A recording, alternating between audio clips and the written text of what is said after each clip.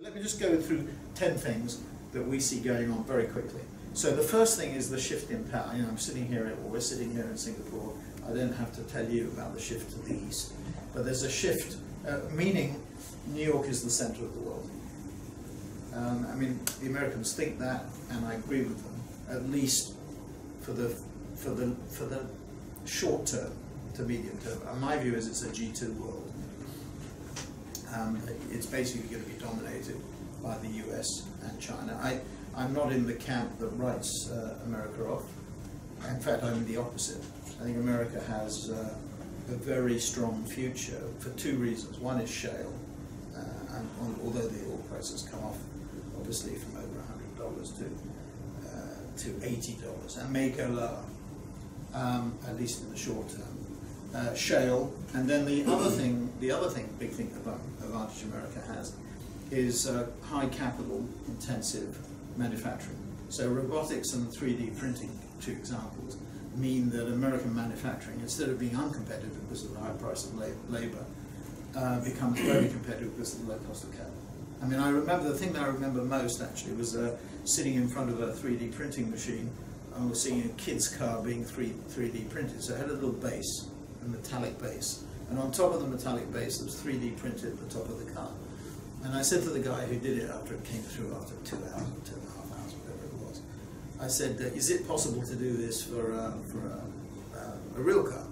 And he said, well, his bet would be that in 10 or 15 years, whatever it was, you go into a dealership, so we're going to the JLR dealership, and we say, you know, you have a base, so you say, print me a Land Rover, or print me a competitor to the 3 Series, as Ralph has that in mind.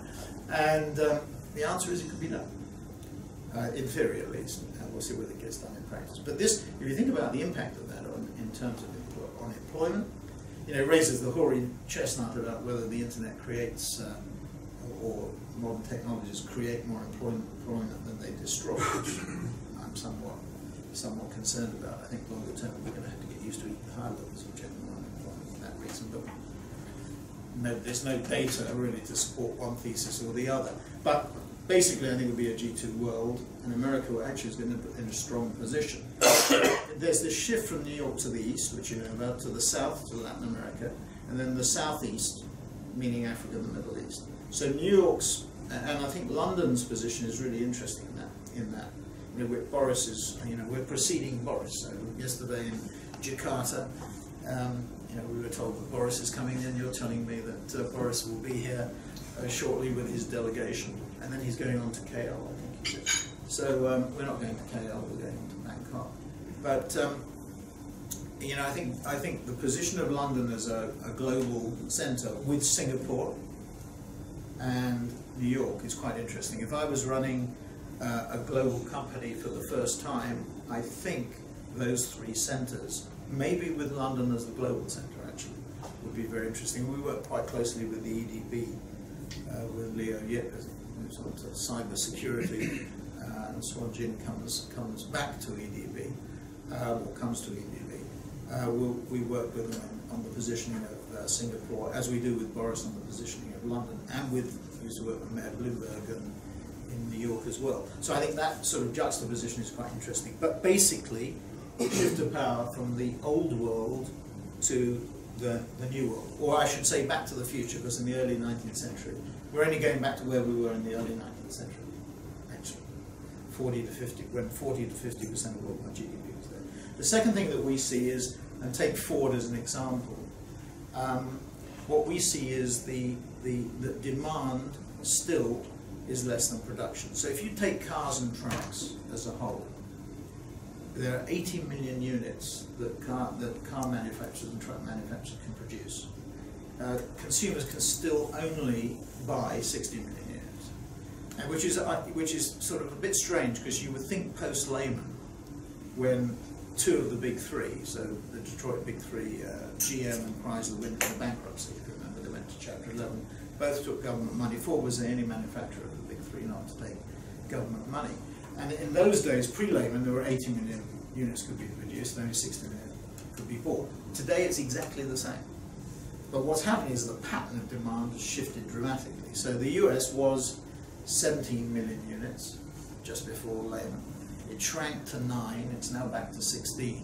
China, I think this year is something like 22 or 23. Some people believe, although it's coming down, there's pressure in the Chinese market, some people believe it will go to 30, 32 million units. So there's a shift in the pattern of supply.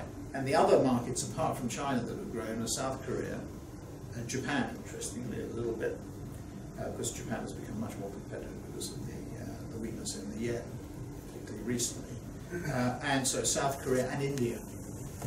Tata, the owner of JLR, a nano car, which is a car that we launched in India, the cheaper car. So what's happened is the supply balance has shifted, but the overall position is still the same. So differentiation, which is the business we in, is absolutely key. Being able to differentiate tangibly or intangibly is key. Coming back to that driving the top line, that again becomes critical. Differentiation. And the other thing related to demand and supply is, where is the shortage? If there's an oversupply of production, there is undersupply of people. You know, everybody's worried about the planet being too dense in terms of number of people. 6.5 or 7 billion people, and whatever it's going to be in 10, 15, 20 years. But the interesting thing is that where there's a lack of, if you look at the demographics going out, in the future there's going to be a lack of supply of people. You look at a country like Mexico or Pakistan. Pakistan has 185 million people, very young. Iran is very young population as well. But if you look out 10, 15, 20 years, even a country like Mexico starts to age, just like it's the Russian problem, not as extreme, but the aging of the population. And as life expectancy is elongated, as women, thank God, come more and more into the workforce, and you have two-earner families, smaller family sizes, what you're going to see is the demand for talent intensifying. So what we thought was a war for talent, stand by, it's going to get even more difficult. The third issue we see is disintermediation of the web. I mean, if you said to me, what business is Google really in? It's really in the business of disruption. What they are trying to do is to shorten supply chains, basically. And for you and me as consumers, it means that we buy goods, we have access to goods, we have access to services at lower prices. So from a consumer point of view, it's been obviously revolutionary.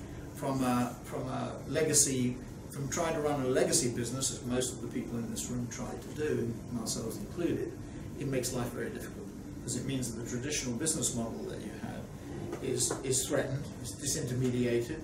It's disintermediated by a low-cost business model, and lastly, and looping back to the talent point, these companies, we have a session with Facebook, we have an online session with them at lunchtime today. I mean, Facebook's another good example, as there are many others like Twitter, WhatsApp, and whatever. These are companies that are more attractive to young talent. They're less bureaucratic, they're smaller, they're more networked. You know, if you look at the number of people that Google employs, I can't remember the figure, but it's got a market cap now of 400 billion around. It's number 4 in the world, I think, or number 3 in the world in terms of market. Apple's number 1, Exxon's 2, I think, Google is 3. Microsoft is 2. Sorry, you're right, Microsoft is now 2. No, absolutely right. Satya has now sort of driven the market value of Microsoft to number 2. So number 1 would still be Apple, at just over 600. Microsoft is over 400. Exxon must be slightly slower than that. And then number 4 would be Google. Number 5, I'm going to say, would be Alibaba. Alibaba is now about 300 billion, so in a very short period of time it's gone double. So in the post-Ballmer era, Microsoft has soared. So interesting. So he wins both ways. He has a basketball team and he gets richer. Okay. So disintermediation on the talent point is the third point. And they're very attractive destinations to talent. The fourth area is I think is really interesting, is what's been happening with retail, the balance of power between retail and manufacturing. So for the last 20 years, manufacturers have been under pressure from retailers. The rise of Walmart, the rise of Carrefour, the rise of Tesco over the last 20 years, they've had the control of the relationship with the consumer. For two reasons, that's changing. So, you know, we do a campaign with IBM, done through Ogilvy, called the Smarter Planet, Smarter Cities campaign. And that's based on the premise that 50% of the world live in cities today, and in 20 years, 30 years time, 70% of the world will live in cities. Already in China it's 50%. And most of the prognostications are 70% in a relatively short period of time. This means that urban living is becoming more and more important. Congestion is bigger and bigger issues. And what people want is proximity shopping, convenience shopping. Very interesting, yesterday in Jakarta, a couple of the clients, big packaged goods clients, said to us, if you walked into stores today, not 15 or 20 years time, and looked at pack sizes in convenience stores, you know, 7-Eleven type stores, you would find big boxes of soap powder or oil, cooking oil or whatever it is. In other words, people are using convenience shops in their locality, in their neighborhood, to stock up, not going to big box anymore. You know, anybody, you know, to get from the airport to downtown Jakarta is 2.5 hours, right? So it's appalling, and it's obviously going to get worse before it gets better. So what will happen is you've got two owner families, less time, fewer kids, more focus on work and career. And as a result, they'll want convenient shopping, proximity shopping, and e-commerce. And coming back to the Alibaba thing, you know, we went and visited, Scott and I went and visited Jack Ma in Hangzhou 2 years ago, Scott? Was that? Yeah, 2 years ago. And we came away thinking this guy was going to take over the world. Everybody thought we were lunatics. In fact, I remember, it's online actually, you can actually go and see it. We came out and said, this company's going to get floated at more than 200 billion. Today it's close to 277, 280 billion. Quite extraordinary. And don't forget, it was actually at the Singapore summit here 2 years ago. I remember we talked about this. We'd just been to see Jack Ma. And he has the Taobao platform, which is now worth 300 billion. In addition to that, he has a financial transactions platform, now called Alipay, which is outside the float. And he said to us, I remember he said to Scott and I, we said, what are you going to do? Because he introduced us to his new CEO. He said, I'm going to do my good causes stuff, water, I think it was his cause. And he's also going to concentrate on the financial transactions platform and the logistics platform, which is also excluded from the float. Now we know that Alipay is going to be floated. He said a few weeks ago it's going to be floated as a separate company. I thought it was going to roll it in after it started to make money. So what you're seeing is a shift in balance of power, I think, from retailer to manufacturer, driven by e-commerce phenomena like Alibaba and Amazon. Three companies to really think about in this space would be Google, Amazon, and Alibaba. Those are the three I think you have to really think about. And then, so you're going to get a difference. Manufacturer and e-retailer are going to become more dominant and have the relationship with the consumer. The next point we see is the power of internal communications. I mean, we did a big session with Satya actually in London 2-3 weeks ago, which was the Decoded conference. Yes, yeah. But it was partly external, but it was mainly internal actually. And I think the biggest challenge that chairmen and CEOs face in trying to run companies, particularly in a model like us, which is multi-branded and is grown by acquisition, is much easier in a single-branded company that's grown organically, is to explain strategic and structural change internally. So David Ogilvy wrote about this 50 years ago. I mean, most of what we do, in fact I would say more than 50% of what we do, is aimed internally rather than externally. So getting people on side internally is critically important. Now, I'm sure that it doesn't apply to anybody in this room, but outside this room, you know, it is amazing what human beings can do to subvert strategic purpose inside companies. Right? The silos, the functional silos, the geographic silos, that work against one another internally. I mean, I joke about it inside WPP. Well, I don't joke about it, I'm deadly serious. When I say go left, everybody goes right. So I figured out if I want them to go right, I say go left, and that's the way they go. But it's really a big issue, really a big issue.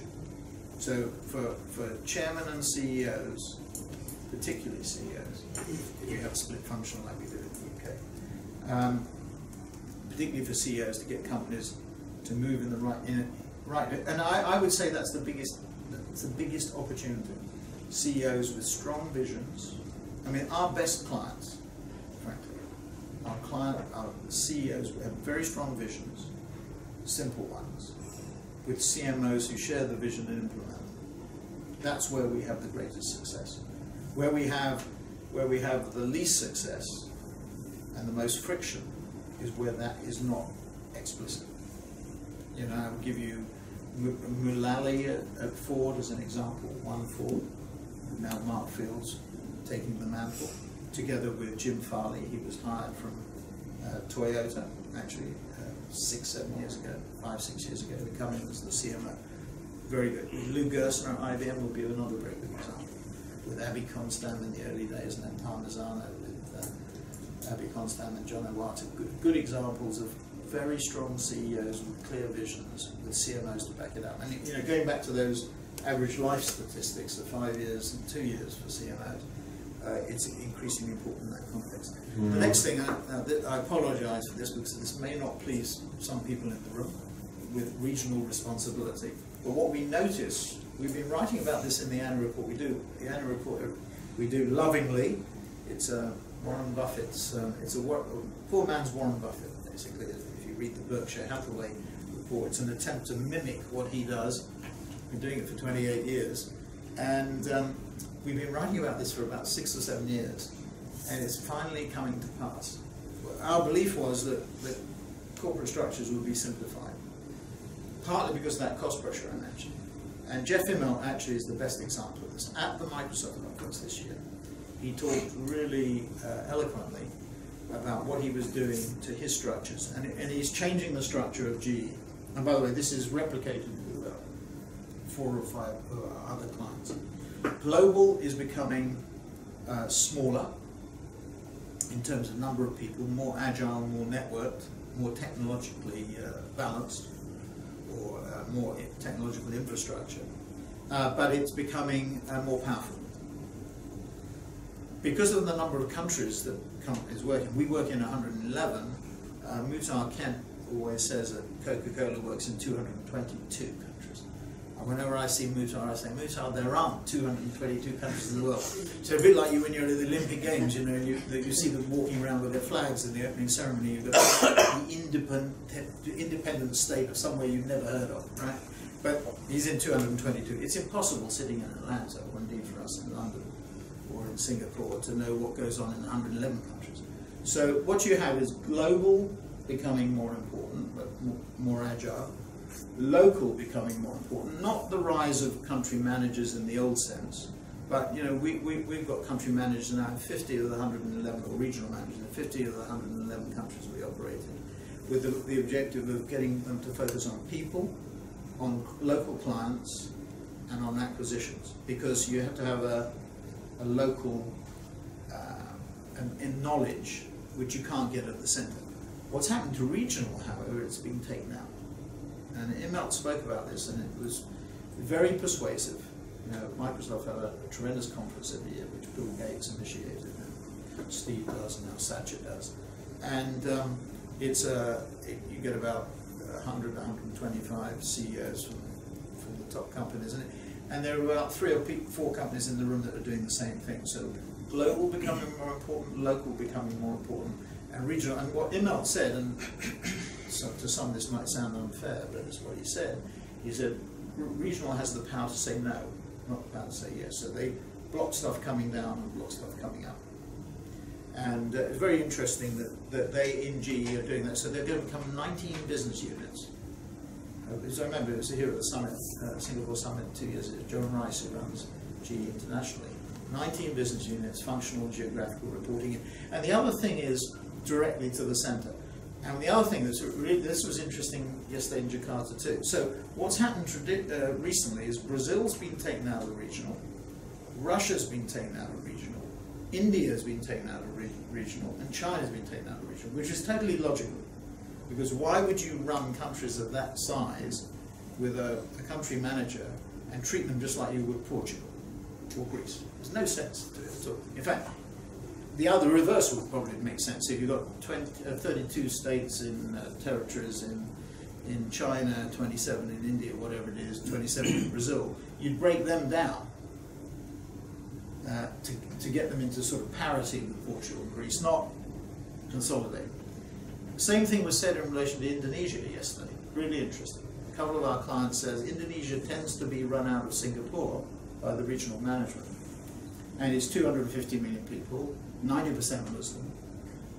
I mean, if you look at the population projections, Indonesia will be the third biggest market in the world by population, India being bigger than China in 20, 25 years' time.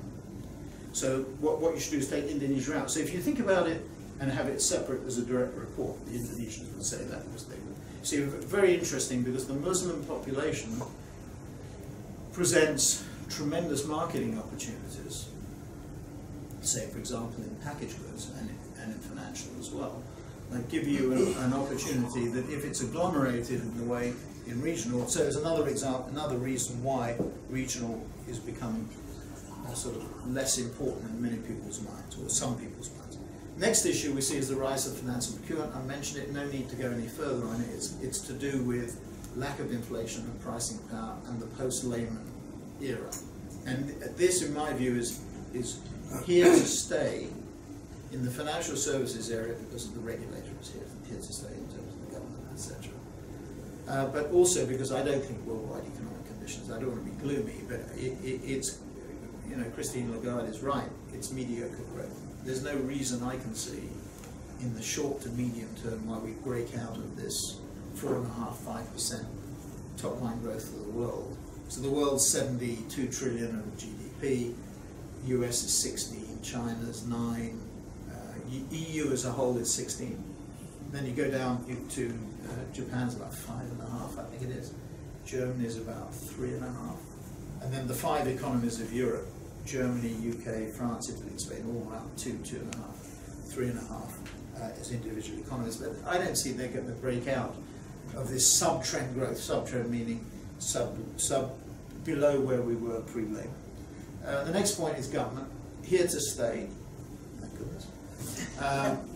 British government, Australian government, the EU, amongst our biggest clients around the world. Quite extraordinary. I mean, the communications challenges or opportunities for governments are very considerable, but it's like 1929, really. Government stayed with us until World War II. I'm not suggesting we have World War III to change things, but government as not just a regulator, but investor, stimulator, and as communicator. I mentioned sustainability. None of the companies we deal with pay lip service to sustainability anymore.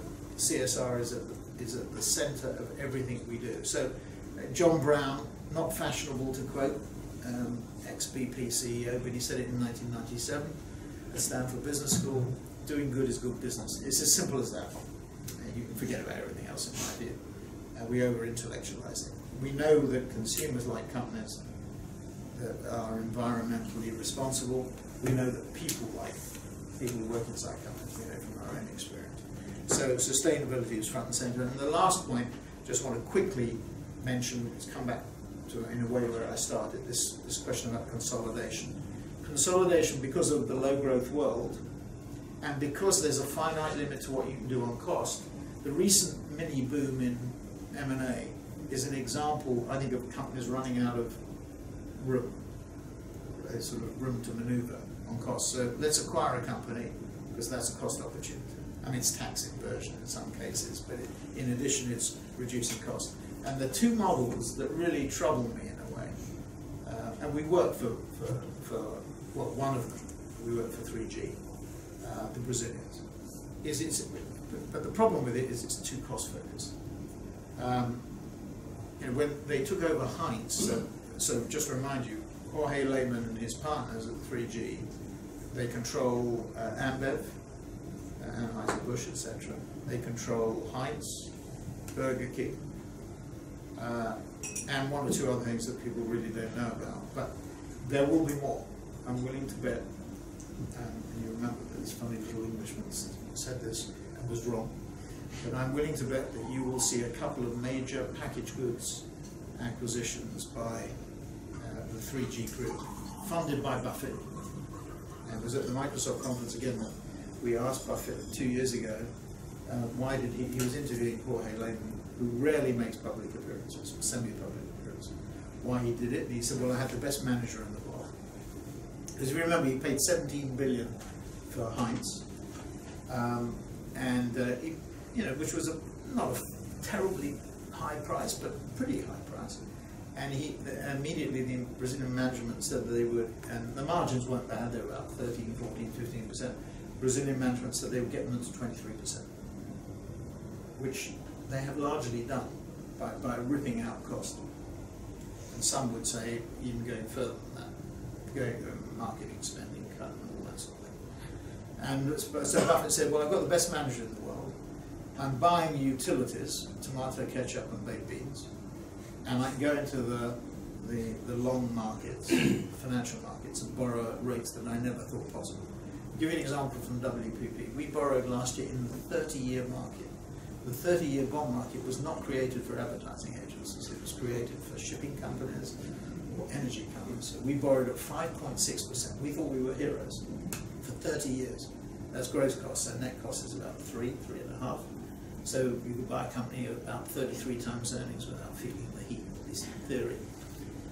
This year we could do it at 5.1. This year we went into the 12-year euro market at 2.25% gross. So almost 1% net, which means you could buy a company at 100 times earnings without feeling it. And then we went into the dollar market 10 years at 3.35, I think it was. So incredible, I mean, absolutely incredible. And Buffett is taking advantage. That's why I think there will be other major transactions, because rates will stay lower longer. You know, you've got the Americans coming out of QE, but you've got the Japanese going into QE, and you've got Europe, Draghi, doing the same. Chinese lowering interest rates. So this lower, longer rate thing is going to carry on with us. But this industry consolidation, the worst example is Valiant. Valiant has now been unsuccessful, thank goodness, in acquiring Allergan. I think actively going to do the deal with activists. But Valiant is already $50 billion. It's run by an ex-McKinsey consultant who made his reputation in the pharmaceutical industry. So he went around to all the pharmaceutical companies and gave them advice on what they should do. So what is Valiant? Valiant is a company that is totally based on acquisitions. So no organic growth, really, basically. And it's an ex-CFO, the CFO is an ex-Goldman guy, a very good guy, somebody we know quite well. And it's been very aggressive on acquisitions. What it does, it buys, it makes offers for pharmaceutical companies, 50 billion market cap. Allergan would have been another 50 billion, making it 100 billion, which made it very big in the pharmaceutical sector. And it buys these companies and then rips out all R&D costs. Now, if you've ever heard of a pharmaceutical company that doesn't do R&D, I mean, that to my mind is an oxymoron. And it's totally short-term focus, but did get traction. You may have seen that Aikman, the hedge fund operator, backed Valiant in its attempted raid on Allergan. They made a $2 billion profit on the deal with aggregates coming in, and 400 million of that goes to the management of Valiant. So I just mentioned this. You're going to see more clients consolidating.